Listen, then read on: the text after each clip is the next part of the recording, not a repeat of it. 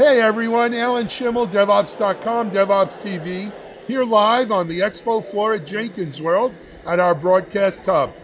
I'm joined by Kevin Burnett of Rosetta Stone. Kevin, welcome. Thank you so much. Thank you for being here. You know, Kevin is a genuine practitioner.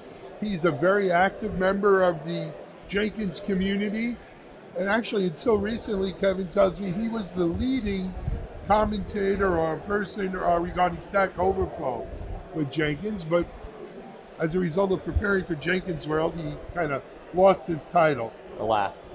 But you'll get it back. Indeed. You'll get it back. So Kevin, you spoke here at, you're speaking at Yeah, I just had a presentation and talked about how we do DevOps at Rosetta Stone.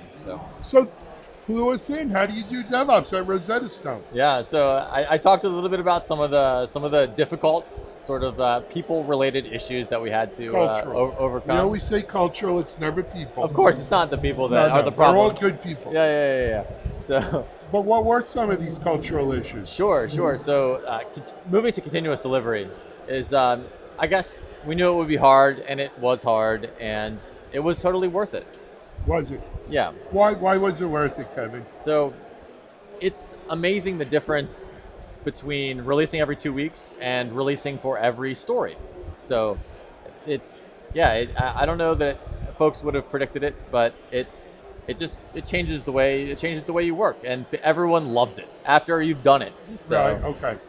Because it's interesting. I had a few discussions here today, and for instance, Electric Cloud came out with a DevOps insight that actually can kind of pin the reasons why using continuous delivery and releasing more often actually makes for a better organization. Mm-hmm. And it's been, there beyond sort of the gut feeling of, hey, I love it, or it feels good, or I inherently know it must be good to do this, and releasing more often and faster, and all faster is better. There's actually real numbers behind it that it is better. Right. Talk to me if I can on the Rosetta Stone transformation. Did you have top-down support, executive support, middle out, bottom up, all of the above? How did it come about? Sure. So there was a lot of openness at all levels. There wasn't necessarily explicit, we must do this now, it must be done in a month, sort of like top-down executive sort of like action, but there was essentially enough support to allow for people to be working on this full-time, and for them to essentially figure out the best way to do things and to form coalitions and actually get it done. Excellent. How long has this process been going on? I guess probably for the entire sort of duration of the company, unofficially, but okay. In terms of as using the name DevOps, it's been about 2 years. Okay, very cool. And you guys use Jenkins, you're active in the Jenkins community.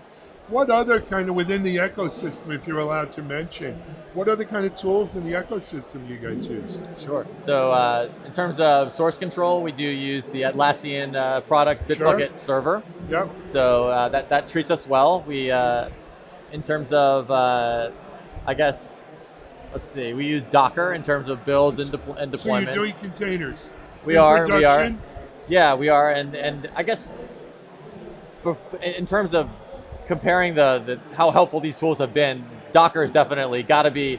I see some at Jenkins World. Obviously, Jenkins is number one, but Docker has been hugely beneficial. Are you using the Docker management tool as well?